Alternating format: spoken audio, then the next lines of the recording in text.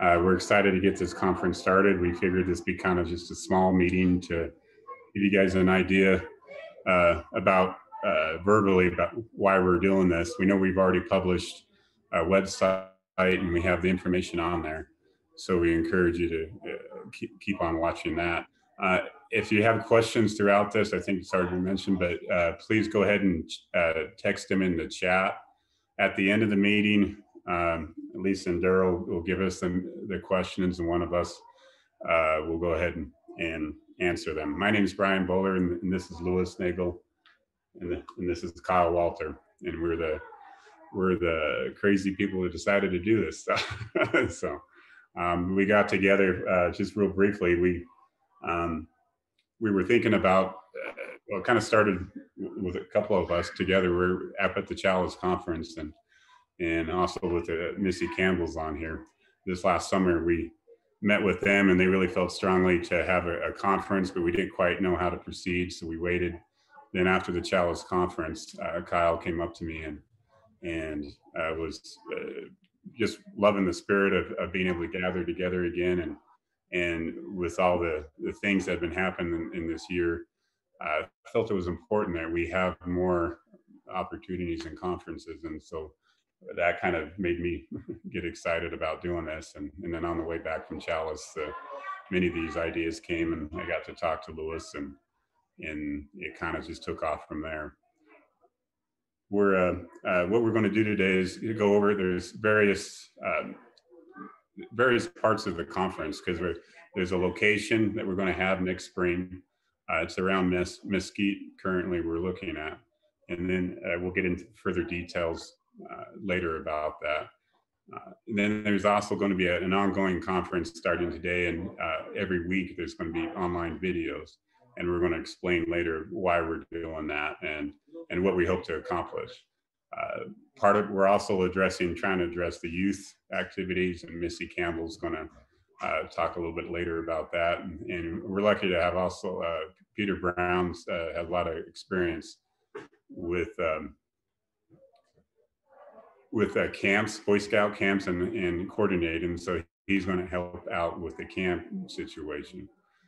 So we're going to go ahead and start with Kyle. Kyle, we've had a post right before this conference started from Denver about how important process is. And so Kyle's going to talk about that, why we are choosing to do the things the way we are. Kyle? Okay, just as Brian had mentioned, we had talked a little bit about this, and I got thinking about some of the things that I felt were important, mainly because of one of the latest posts that Denver had done and stated that it was more important to focus on the process than the end result. And so I've got a couple of things that I looked up. It'll only take about 4 or 5 minutes maybe, just to go over them and kind of set the idea as to what we are hoping to learn and to gain through this process of doing the conference a little bit differently. But so as you think about the conference, in general, all of us are seeking for a true journey into the wilderness, and hopefully that someday it would end in the promised land and a new temple and the priesthood and a city of God.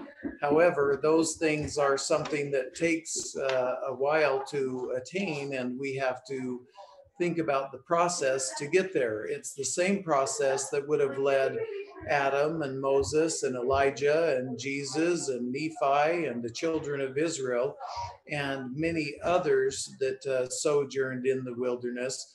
And we wonder and ponder upon that faith that they had and their religion, and what it was that inspired Abraham to leave his home and journey into the land of promise by God. So as we thought about that, there was that recent post that Denver did that really hit me hard when he said that the process was more important than the end result. So I'd just like to read a couple of those things that were said. We were recently instructed by Denver regarding the importance of focusing on process instead of just looking at the results. And then skipping down on that same post a little bit further down, he says that the Lord foretold the challenges his followers would face, challenges would come first from false Christs, meaning that those who claimed that they were anointed by God to lead others when God had not sent them. Next, he warned of the violence and wars, and that nature would also fight against mankind with earthquakes and famines and pestilence, and religious persecutions would also be inevitable. But he said, through it all, the Lord advised patience, and in your patience possesses your souls. This advice to be patient in order to possess your souls was repeated in 1833, and it cannot be forced or demanded. And so when you think about that, we want to focus on the recent revelations that have given us the great advantage in this quest to seek Zion. But right now, it appears that we are all more focused on results that we hope to obtain while ignoring the process, is what he says. And then goes on to say, if I understand the Lord's answer to us in T&C section 157, he is almost entirely focused on the process and wants us to forget about the results. And that really hit me a lot, because we want to obtain the end result, which is good, but it's the process that gets us there. So the results will only follow once we have figured out how to treat one another. The results are a product of getting the process right. The results are not something to be obtained using the wrong process. So then he said, if the process is wrong, the results are impossible. So think about that. If the process is wrong, the results are impossible. So we would be fighting and praying and trying and learning. But if we get the process wrong, then the results are still not going to happen. So, but if the process is right, the results are inevitable. So to me, that really hit home as kind of a theme that we needed to embrace over this next 6 months to be able to make this conference meaningful, so that when we actually are in the wilderness and considering these things, that we think about the process that we just went through over the past 6 months in learning and growing and seeking to understand what the Lord would have us learn. You know, those things that have been said, what ought we to have learned? So hopefully through this process, we can learn some of those things. So then when the ideal Zion was revealed in Joseph Smith's day, the people wanted it, they rushed to occupy it, but utterly failed to prepare to live in peace. So when we think about that, we want to do what we know that we need to prepare. And just in kind of wrapping up my thoughts about that, the process again matters more than the results. If the process is wrong, the results are impossible. But if the process is right, the results are inevitable. So, you know, the promises to the fathers will be fulfilled. We know that that's going to happen.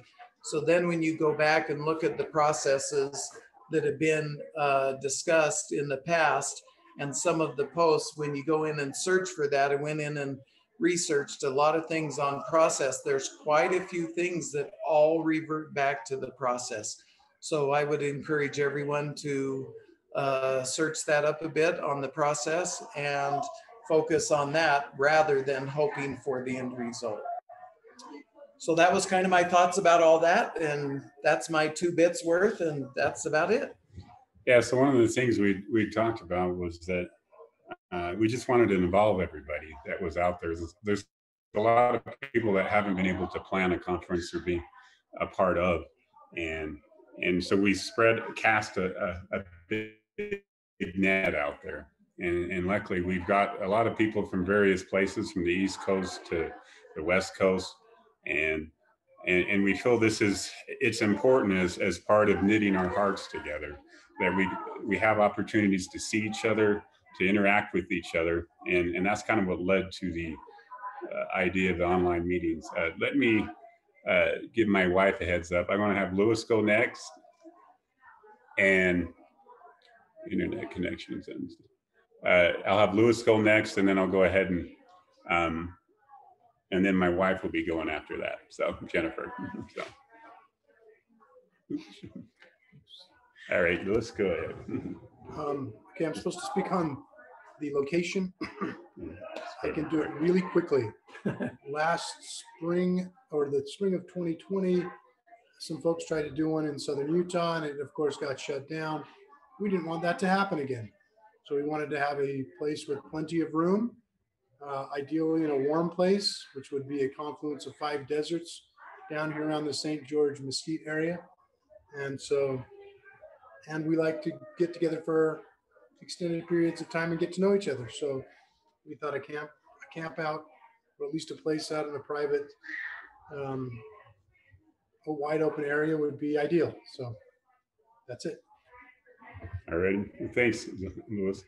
And so then it led to a Passover. It's like as we were considering the dates, we looked at the Passover, and I'll go ahead and pass it on to my wife in just a sec. But part of my feeling was that with the coming, as I look forward, and we were looking at this over the next 6-7 months, we just felt like it would be important to the Passover jumped out, and particularly not just the past Passover, but the coming one that was quoted in the covenant. Anyway, so I want to go ahead and turn the time over to my wife, Jennifer. Go ahead, sweetie.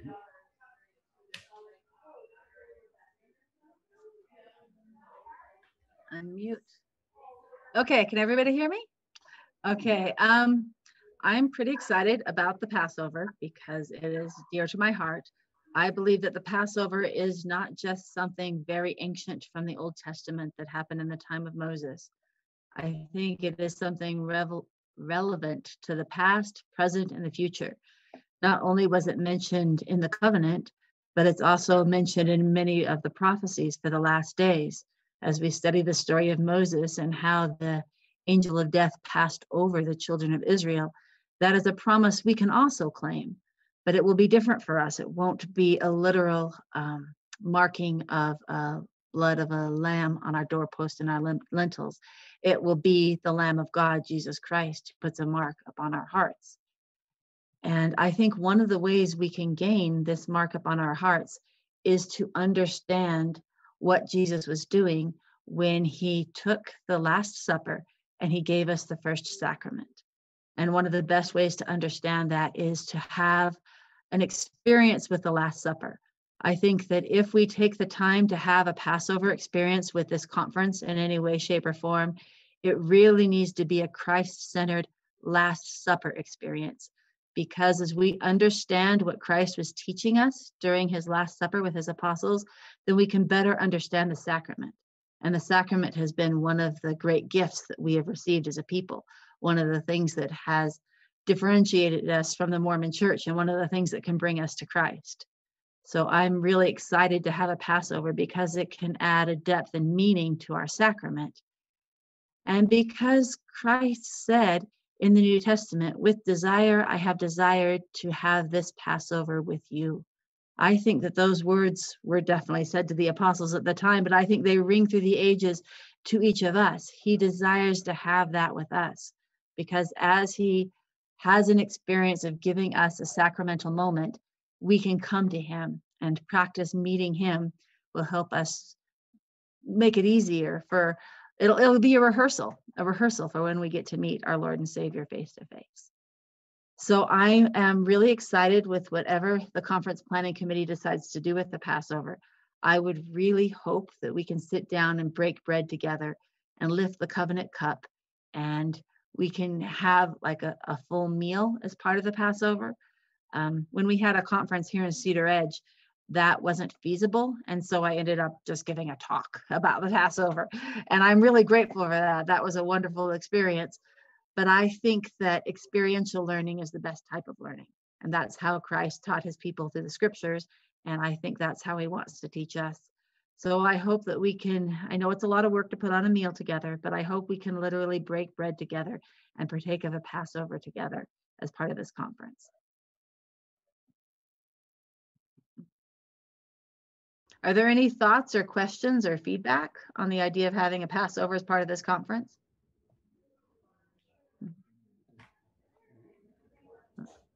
Cool. I Thank think you, it's Lisa. wonderful. Thanks, sweetheart. I love what you said about the experiential learning, because that was one of the core ideas that we had with putting the whole conference together, is like gathering together out in the desert, maybe in the wilderness. We don't know yet. We're still trying to figure out that location, but there's so much to be gained by being together and experiencing, talking, having the Passover, doing other activities that can knit our hearts together. We are hoping to plan on at least one Passover meal. So, and we just haven't quite worked the details out. We're kind of waiting for the location to work itself out, and we'll get to that in a moment. So we'll go ahead and Okay. is McKay's Well, not just 1 minute. Brett asked the question about, just 1 minute. Can Go I say ahead. something? Brett just asked a question about the Passover book. So I put together a Christ-centered Passover book, and it's a PDF that anyone can download for free. But I also published it on Amazon, so it could be a Haggadah, which is a book that you hold at the table during the Passover, to make it easier to share the Passover. I am currently updating it and making a new and better edition.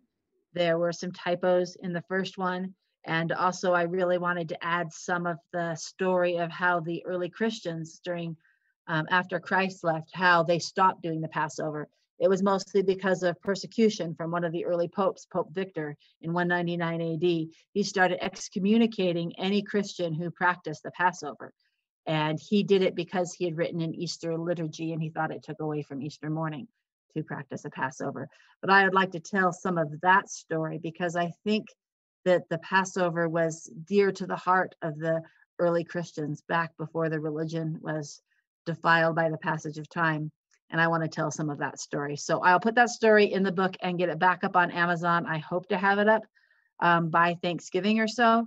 And I will also put out a PDF and put it on every remnant site I know, so that anyone who wants it can download it for free and have access to read about how a Christ-centered Passover can be for their family. Thanks, sweetheart.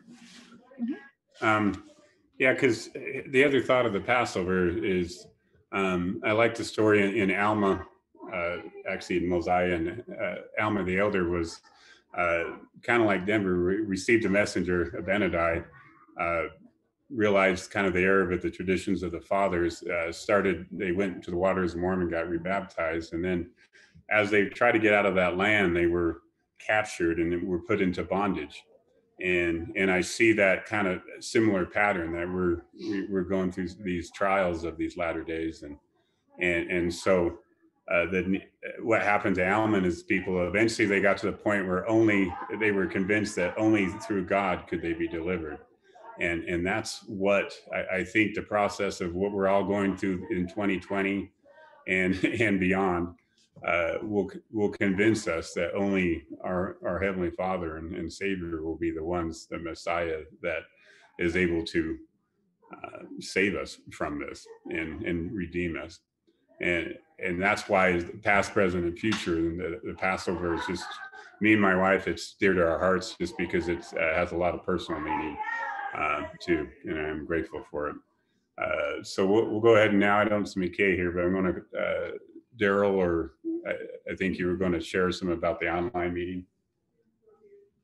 Yeah, so I'll go ahead and start talking about that. So as part of the conference, which is again starting tonight, the idea is similar to the discussions that were held on the 10 parables a few months ago. We wanted to have similar discussions regarding the religions of the fathers, looking at what we've already been given, what we already have, and trying to tease that out so that we can learn and prepare ourselves for what will be given or what can be given at the conference. And so over the course of the next 5 months, we've been working on trying to plan out different Zoom meetings and topics for discussion and presentations, both regarding the religions of the fathers and other relevant topics for the movement to discuss. I'll go ahead and share the calendar that we have to this point.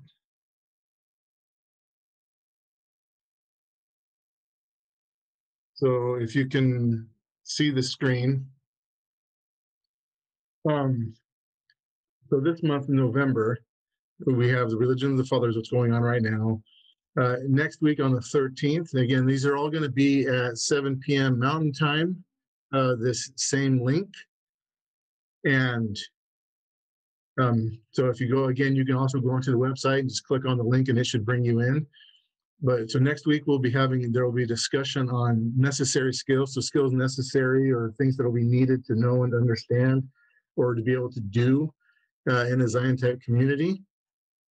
On the 15th, we have the God's Hand Moving webinar series that started a couple weeks ago, and that will be continuing. So that'll be another topic. And also on the 15th, there's going to be another set of Zoom meetings for the youth. Kind of like what we're doing with these Zoom meetings for the adults and for these topic discussions, the youth will be also doing their own in a way that they can relate to each other and prepare and get to know each other prior to the conference. And again, the information has been shared on a lot of different places. If you want to know more about it, hear more about the youth part of it, you can contact Missy. I think Missy Campbell is going to be talking about that here in a little bit as well. Then we have the Adams Religion. That's going to be a discussion led by McKay and a few others. And then a business process meeting at the end of the month that Brian is going to lead. And again, so this is the way the calendar is. It's kind of laid out to where every Friday there's at least some type of Zoom meeting or Zoom discussion that we're going to have. Right now, we still have quite a few days available for certain topics. So if there's anyone on here that feels impressed to or led to speak about something or to talk on something, to hold a discussion on something, we would love to have you teach us and to talk about it and to help us work on that. So again, the main point is we've got, for the most part, the next 5 months planned out with Zoom meetings that we're hoping, as time goes on, more people can get on and we can, again, meet with each other and talk with each other about how do we prepare ourselves for receiving more and how do we understand and learn about what has already been shared.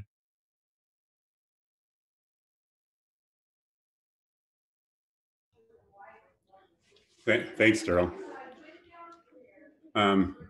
Next, I think up is Misty. You want to go ahead and discuss the youth activities, or at least what we're hoping to do with the youth. Go ahead, Misty. Okay, can you hear me?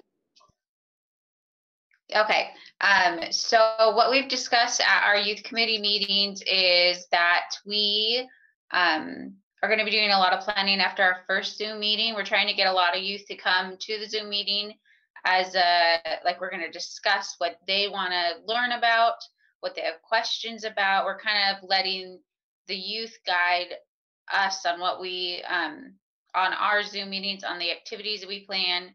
We're also kind of waiting for the location to plan some of these activities. We also talked about maybe having some mini youth get-togethers in different areas, like maybe one in Las Vegas, one in Salt Lake, one in California. And our main goal is to get the youth to connect and with each other, even if they live far apart, to have that connection, because that can help with the gospel, and to also teach the gospel to them in a way that they want to learn about it. So that's what we've discussed.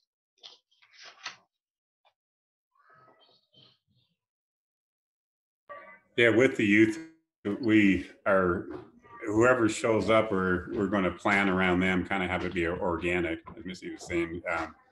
I think oftentimes we try to over program, and what we want to do is have them have some ownership with it. Tell us what they'd like to do. We can work with them to facilitate it. So it's more of a creative process. That's one of the things we're looking at is to engage with each other on various processes to figure out what works and what doesn't. This is actually one grand experiment. And we're hoping to learn along the way and see some things that through this process that we learn about ourselves and learn about each other and maybe move a little bit closer to our Savior in the process. So thanks, Missy. Yep. And then that leads us to as far as kind of the camp activities, there's various things we got a lot of things we're discussing. Again, this is kind of early in the process, and it's an open process to everybody. We figured to be transparent, warts and all, let people see what we go through and the struggles we go through. We don't want to really hide anything. Oftentimes people just see a finished product and they don't get to see how you got there. And so this is what we figured, let's let everybody see how it works along the way so we can hopefully learn something. Peter, you want to go ahead with that? Yeah, so just to kind of go along with all of this, I think as we've discussed sort of the intent of the conference and how the conference is intended to be sort of a culmination of months of having these conference chats and discussing what it means to uncover the religion of the fathers and learning about what the Lord intends to reveal to us, and some discussions about process and the process being important, that we come together in a camp-like environment where we can get together and do a few things. And so one of the things that excites me about this is something that I've had a lot of experience with in my career. I used to run camps for, I want to say 20 years. I've been involved with running camps, and I've even put on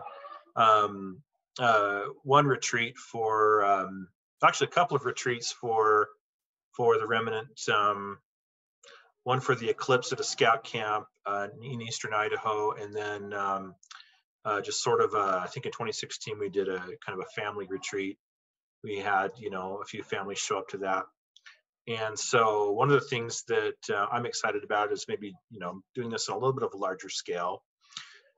And so what I'm going to do just quickly is share the screen a little bit of the schedule that we've talked about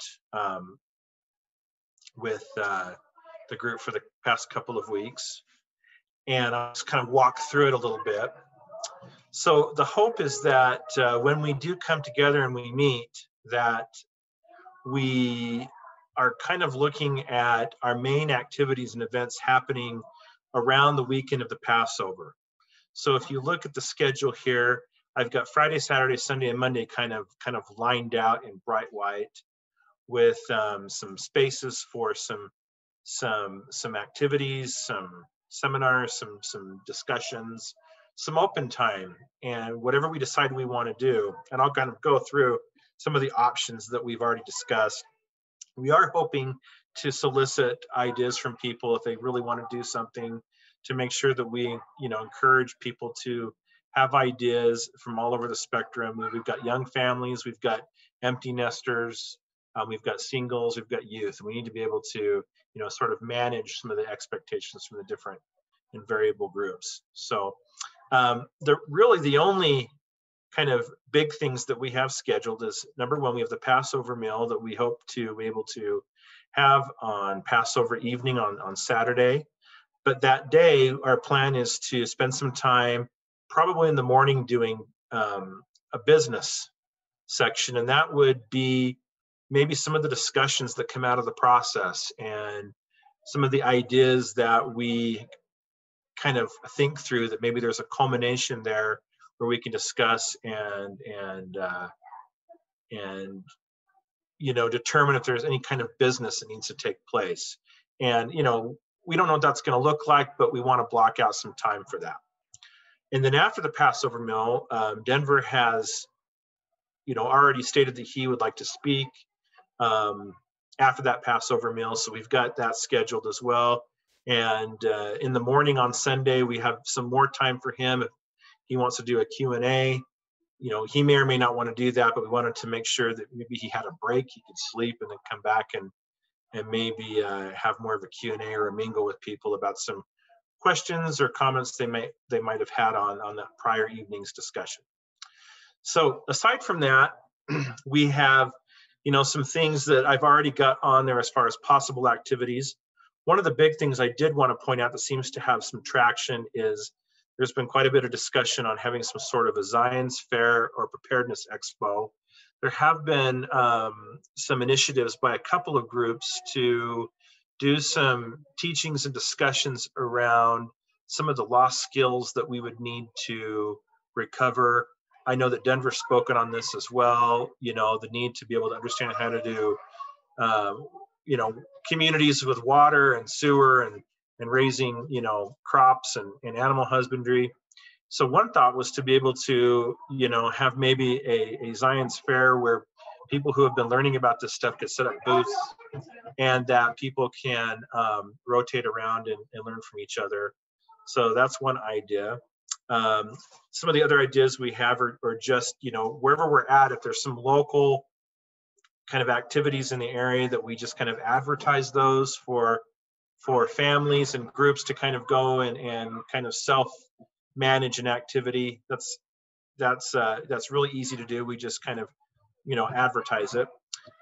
We have an option maybe to hike to a peak and maybe someone teach the community about how to build an altar. You know, there's time for some open games, maybe some service projects. There's been talks about singing and dancing. So anytime that anybody has an opportunity to share a possible activity, you know, just let me know and I can add it to the list. To the left there, you know, there's obviously issues of cost. One of the things that I like to kind of contemplate are the ideas that correlate to how sausage is being made when it comes to these kind of things.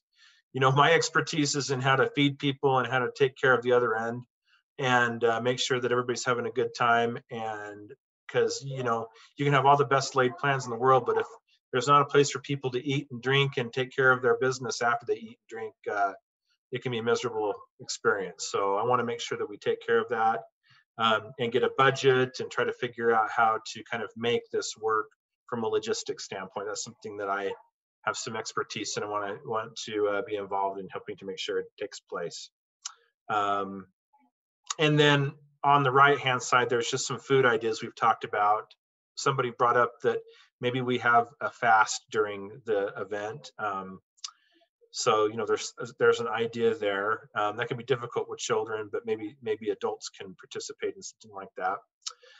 And then issues around how we feed each other. Are we going to bring our own food? Are we going to have committees where people cook and clean? Are we going to cater it? Et cetera, et cetera. So we have to figure all that stuff out. So that's the schedule, and a lot of it's going to depend on our location and what comes of that, but this is what we're planning on doing. One of the final things just to kind of talk about here is that I do have an expanded schedule, and I put it in gray. And the reason I've done that is because as we kind of solicit those who are interested in going, we want to kind of get a sense of the tolerance for an extended camping event. There was a lot of initial interest in having something that goes for an entire week.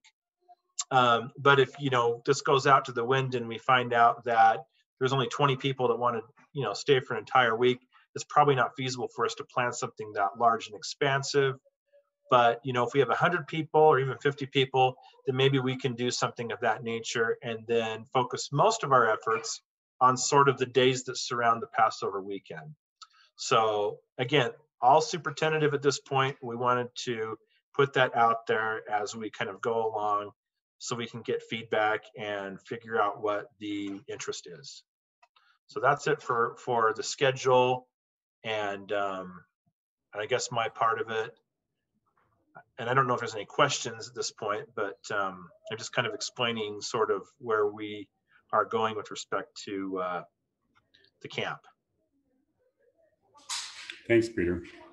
Yeah, it's right now it's challenging because with COVID, with the current political situations, it's hard to plan something this in advance without knowing the parameters. And like Lewis talked about, we do have some locations we can use depending on what happens. And so one way or other, we're going to have a conference. We're going to have a place people can come and be able to hopefully have an experience. The one other thing we're going to discuss real briefly is just that business. Some of the business was voting, how, and again, another pertinent topic. How would people do this? How do we do this? If it's scripture, is that what do we do with scripture? Is it there's discussions out there? It has to be by revelation, and if so, how is that approved? And then we're looking at what other topics would be admissible or acceptable for business for the community. We'll have a discussion in a couple of weeks on that. I will have some presentation just going over some of the background in scripture, the options that we're looking at, and then we'll hopefully, what we're hoping for is to get feedback from the body of the covenant members so that they can let us know what they're thinking. And it's not just us deciding, but it's hopefully part of a greater decision by all of us.